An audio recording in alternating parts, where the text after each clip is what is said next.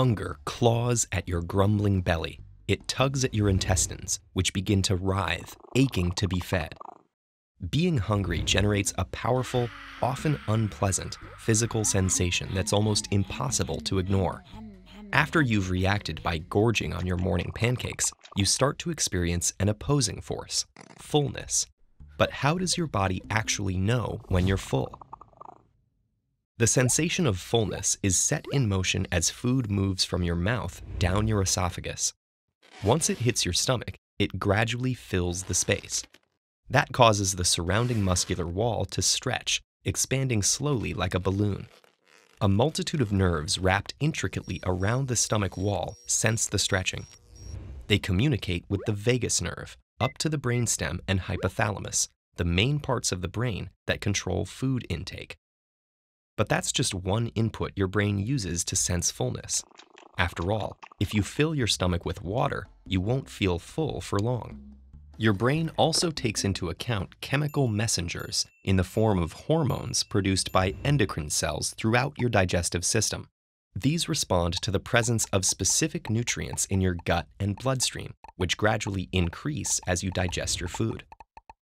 As the hormones seep out, they're swept up by the blood and eventually reach the hypothalamus in the brain. Over 20 gastrointestinal hormones are involved in moderating our appetites. One example is cholecystokinin, which is produced in response to food by cells in the upper small bowel. When it reaches the hypothalamus, it causes a reduction in the feeling of reward you get when you eat food. When that occurs, the sense of being satiated starts to sink in, and you stop eating. Cholecystokinin also slows down the movement of food from the stomach into the intestines. That makes your stomach stretch more over a period of time, allowing your body to register that you're filling up.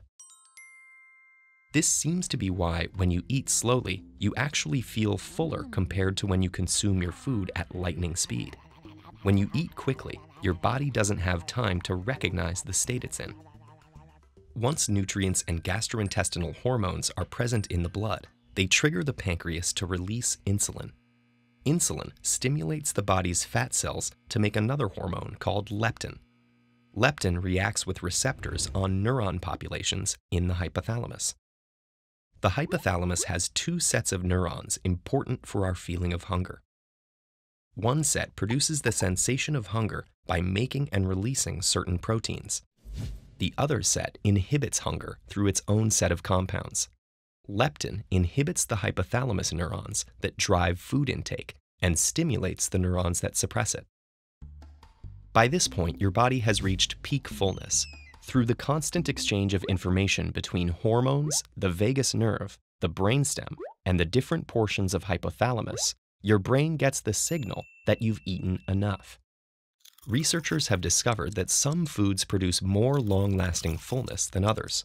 For instance, boiled potatoes are ranked as some of the most hunger-satisfying foods, while croissants are particularly unsatisfying. In general, foods with more protein, fiber, and water tend to keep hunger at bay for longer. But feeling full won't last forever. After a few hours, your gut and brain begin their conversation again. Your empty stomach produces other hormones, such as ghrelin, that increase the activity of the hunger-causing nerve cells in the hypothalamus. Eventually, the growling beast of hunger is reawakened. Luckily, there's a dependable antidote for that. This video is made possible by our community on Patreon. And if you're curious about health and nutrition, check out this playlist.